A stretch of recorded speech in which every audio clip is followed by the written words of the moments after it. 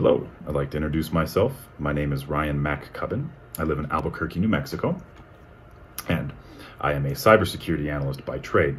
I'm here today to invite you to defend the truth and the rule of law with myself and thousands of other Americans who have read Cracking the Code. It's a book by Peter Hendrickson.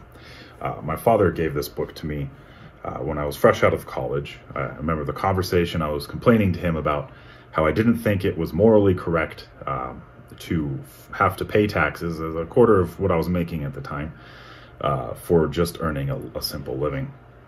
And he thought that was pretty funny and gave me this book.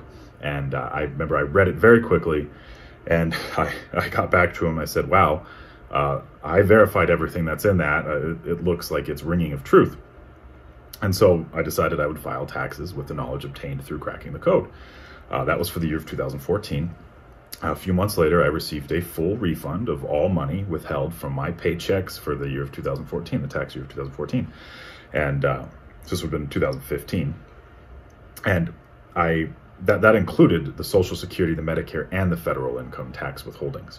I decided since that happened, that was just a verification of the truth in which I read, I must pull this thread to where it leads. I must keep pulling, keep doing this, because if this is the truth, somebody needs to stand up for it. There needs to be more Americans out there willing to stand up and vocalize that they support the truth, they support the rule of law.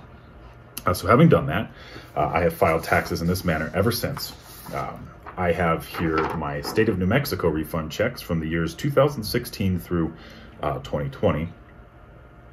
And the state of New Mexico seems to be filled with wonderful, in my experience, law-abiding public servants who don't hassle me too much or lead me astray. They simply just observe the law, and that is excellent, refreshing.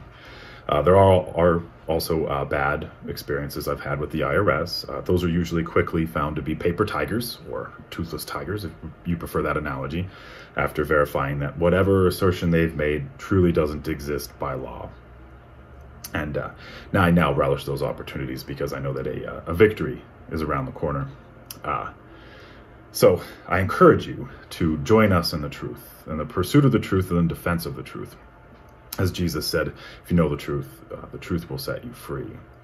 So join me and many thousands of others, Americans who stand for the rule of law and the defense of the truth today.